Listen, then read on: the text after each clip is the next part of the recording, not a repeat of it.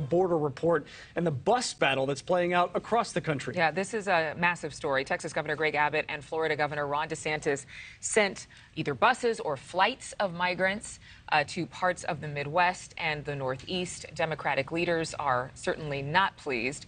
Governor Gavin Newsom is now asking the Department of Justice to consider kidnapping charges against the two Republican governors. We're asking the question, is this busing plan working to get the attention of Washington? We learned President Biden could start talking about litigation options. But again, I think a lot of people are wondering, is the president going to address the surge in migrants crossing over?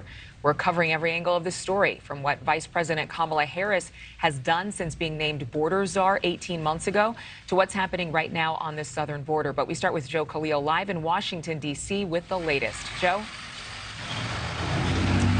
Adrienne, good morning. And look, so far we have not heard anything from Vice President Kamala Harris about this situation ever since those buses of migrants were dropped off right behind me at the vice presidential residence. She does have a scheduled planned event today in Chicago, but it doesn't have anything to do with border security.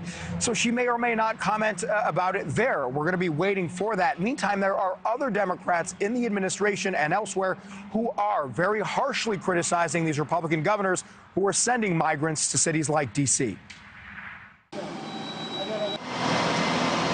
After busing and flying asylum seekers from their states to the vice president's home in D.C. and Martha's Vineyard, governors Ron DeSantis of Florida and Greg Abbott of Texas face serious backlash. They're using people. They're using desperate people who are trying to come here because they're fleeing communism themselves as a political pawn, and it's horrific and it's shameful. White House Press Secretary Karine Jean-Pierre claimed the migrants sent to Martha's Vineyard were misled about where they were going, adding that is alarming. California Governor Gavin Newsom even asked the Justice Department to review whether Abbott or DeSantis committed crimes, saying in a letter, quote, "I strongly urge the U.S. Department of Justice to open an investigation into possible criminal or civil violations of federal law based on this alleged fraudulent scheme." The minute even a small fraction of what those border towns deal with every day is brought to their front door, they all of a sudden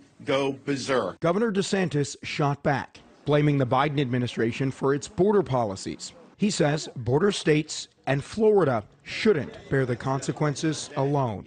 Every community in America should be sharing in the burdens and shouldn't all fall on a handful of red states. Meantime, for the migrants themselves, we were told that there was somebody here to help us out, but we didn't see anybody.